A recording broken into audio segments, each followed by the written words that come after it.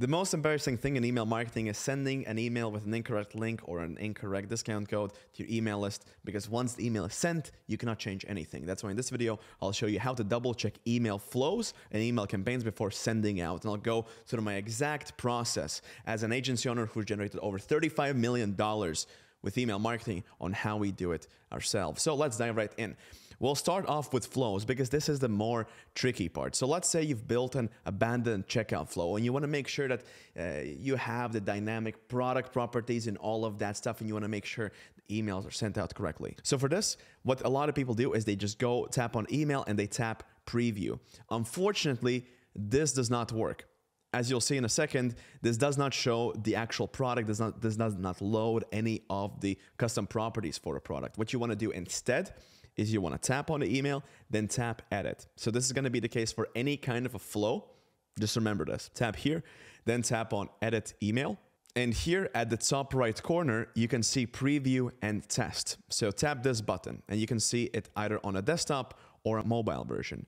And here you can see previewing with recent events. So if you have a completely new Klaviyo account, you don't have anyone abandoning checkout, you want to do it yourself. So what Klaviyo does, it takes a recent abandoned checkout, recent maybe subscriber to the welcome series, and it takes all their data and implements it within this email to show you how their email would look. So I can go through multiple people. So for example, this one, like it shows the what they would see themselves. So here we can double check everything. I can go over the add the cart button. I can tap on it. I can click all the links and I can see whether it takes them to the right page. So for example, here they place the order. So the order has been confirmed. That's all nice. If I want to see where this takes me to, if I tap the link, where this takes me to the product page. So that's working fine. We can see the image is loading, everything is good. What about the mobile version? We can do it here as well. And typically I like to go through and look at all the different links we'd have to click on to make sure everything is clickable, everything works, like here, here, here, and you can see the actual URL here at the bottom left section. This is pretty straightforward. If you want to see how the email looks for you in your email, you can send a test and just send it to yourself. Pretty straightforward. We'll exit this and we'll show you how to do the same thing for email campaigns. So now if we navigate under email campaigns, we want to preview a campaign and make sure everything is perfect. This is what we'll do.